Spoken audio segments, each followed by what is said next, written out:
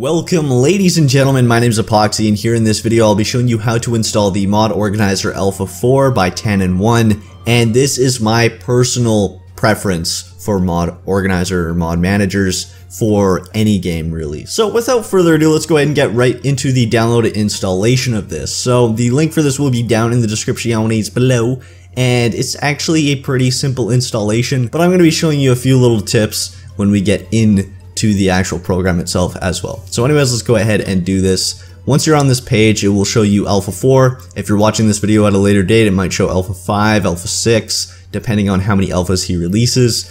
And we can go ahead and just start off with the Alpha 4. It should be about the same process for each one. So let's go ahead and click on the executable here, and this will allow us to download it right to our desktop. And once it's downloaded to our desktop, we can go ahead and just run it, and it's set to already run as admin. Let's go ahead and just go through this process, hit next, I agree. On here, on this scroll down page, you're going to want to make sure that everything is indeed checked. So everything here, and then it doesn't matter whether you have a start menu shortcut, but you do want to check off handle Nexus links so that when you click download with manager on the Nexus sites, it uses Mod Organizer instead. Just go ahead and click next. You can install it to wherever you want. I'm personally going to choose my Follow 4 directory, so let's go ahead and find where that is now. So we can go to this PC, we can go to my games, Steam, Steam apps, common, find Follow 4, and then I'm going to make a new folder inside Follow 4 called Mod Organizer in brackets Alpha 4, just so I know what version it is. And then we want to go ahead and select that, click OK, and install.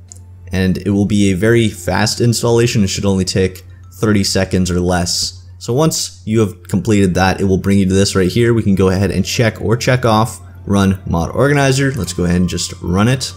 And right here is where it gets a little bit confusing for some people that don't know what this is. So right here we've got portable, everything in one directory, only one game per installation. Now the portable installation is my preference for this, but there is also regular, which is data in separate directory, multiple games supported. Now the reason why I like using the portable is because this is an alpha, and I don't want to be using other games such as Skyrim, Fallout New Vegas, and Fallout 3. I don't want to be using that on the alpha, so I suggest using portable and just sticking with that. If you're going to use the regular, I suggest putting the Mod Organizer just somewhere in your program files or something like that, or just in your Steam directory overall, as it will use multiple games. So let's go ahead and go with the portable, and it will launch up Mod Organizer Alpha 4. It will ask you a few different things, give you a message of the day. It's asking you if you want to see the tutorial. We're going to go ahead and ignore that. And here we are. We have multiple different launch options. We have F4SE, which I have installed. We have Follow 4 and the Fallout launcher. You can also add some by going into here and finding them. We also have our plugins, our data, our saves, which we can see here, and our downloads. And then we have a few different settings options that you can go through if you really want to. It's not really that big of a deal. None of this you really have to worry about, so you can just keep it as is. And I'm going to show you how to install just a simple basic texture mod, and we'll actually do that right now. So I'm just going to be installing a very basic mod in this video. There are some more complicated mods later on, but it's not really that big of a difference. And usually it's going to be sort of like installing a very simple program where basically you just click next, choose the options that you want, click next, so on and so forth. So anyways, let's go ahead and go to the Fallout 4 texture optimization project by Torture, and we're going to be installing this in this video. So let's go ahead and go to files, and then we want to find the files that we need. So here we have two different parts that he has separated. So we're going to want to download part 1, and we're going to want to download part 2. Now this might actually take quite some time, and I'm actually going to have to log in here, so I will quickly do that. That is a nice little tip. You should probably log in, or else you're not going to be able to actually download the mods. Actually just cancel that, and then you're going to want to go to your downloads tab. This is where you're going to see all your downloads, all your downloaded mods, and they will stay there even after you install them unless you delete them manually. So let's go ahead and also download the optional hotfix for grass being weird. So I'm going to download this just basically as a backup in case I have any of the grass issues. Sometimes some people won't have any of the issues that there are fixes for. So I'm going to have that there just as a backup, just in case. And there we go. And what I'm doing there is just clicking download with manager. So that is basically how we download it. It's going to be a very simple installation, especially because it's not a faux mod or anything like that. It's just a straight up texture mod. So I'm going to be showing you how to get this installed and everything and working properly as soon as it's done downloading. Alright, so when your files are ready to be installed on Mod Organizer, all you have to do is double click to install just as it says. So let's go ahead and make this a little bit larger. And all we want to do is simply double click on part 1 and let's rename it to just texture optimization project.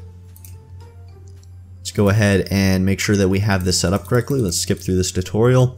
Now, this is something that's a little bit different about the installation in Mod Organizer than that of Nexus Mod Manager, but it's very simple. You can see that it says no game data on top level. You want to make sure that the data folder is on the top level for your mod installation. So all you want to do is simply right click the data folder and set it as the data directory, and then it should say looks good when everything is set up correctly. And once you've done that, you can then click OK, and then it will install, and then we can go ahead and wait for that to finish and then move on to part 2. So now that the installation for part 1 is installed, let's go ahead and double click to install part 2, and we want to make sure that it's renamed as the same thing. It should normally recognize that you renamed it, so we can see that it's just texture optimization project. Let's go ahead and click manual again, and let's go ahead and set the data directory and hit OK. And we can see right here that it says the mod already exists. Now what this is saying is that it's recognizing that there's already files in the name texture optimization project. So it's wondering why or how you want to install this to make it work with what you already have installed. So if we were to press replace, what it would do is remove all the files from texture optimization project and get rid of those completely from part 1, and then it would install part 2 as if it was like an updated version. Now the merge will actually merge the two. So it will merge part 2 into part 1, and then if it has any of the same files, it will then overwrite those same files. Let's go ahead and just press merge, and then it will install. Now let's go ahead and install the possible hotfix, and we can go ahead and manually install this. It's already set up correctly. Sometimes it will indeed be set up correctly right off the bat. Let's go ahead and click OK. And once again, let's go ahead and merge, and what that will do is replace the files in which had problems beforehand, and it will still keep all the part 1 and part 2 without deleting it all. So now that we have it here, we have everything installed correctly. What we want to do now is simply check off texture optimization project, and something I want to note here is that this also allows profiles. So for example, if I wanted a vanilla profile, I could do so. So let's say default is just going to be default. Let's go ahead and make a brand new profile for, say, mod testing. And let's go ahead and hit OK. And we can go ahead and close, and then we go to mod testing. Let's enable that, and then say we go back to default, it'll uncheck it. If we go back to mod testing, it'll check it off, and it all does it instantaneously. So once we have that enabled, let's go ahead and just launch up the game with F4 SE and see whether everything is working correctly. Alright, so now that we're in game, I can already tell that the texture optimization project is well working, and I'm even getting better performance, and I'm still getting a performance hit because I'm recording with 2 softwares right now, which is just a pain in the ass, but here we are. That's literally as simple as it gets with installing mods on Mod Organizer, and I gotta say I love it, and I'm glad that we are now to this point where we have a few tutorials here for Fallout 4, and we all can get to modding our games like crazy. I'm sure a lot of you already have your games modded insanely, but there's always people getting the game on PC every single day, and there's going to be people that want to look up these tutorials or go back to these tutorials in the future. So hopefully this Fallout 4 modding guide did help you out somewhat with getting Mod Organizer Alpha 4 working correctly. Hopefully you all enjoyed. If you did, please smack that like button down below and subscribe to join the good fight if you haven't already. It would be super greatly appreciated. In addition, check out sugarbomb.com, the beautiful forum website for all Bethesda fans. There's even a section to talk to Mr. Matty Plays, Fudge Muppet, myself, and more if that's something you're interested in. So anyways, until next time, this is Apoqsi, signing off.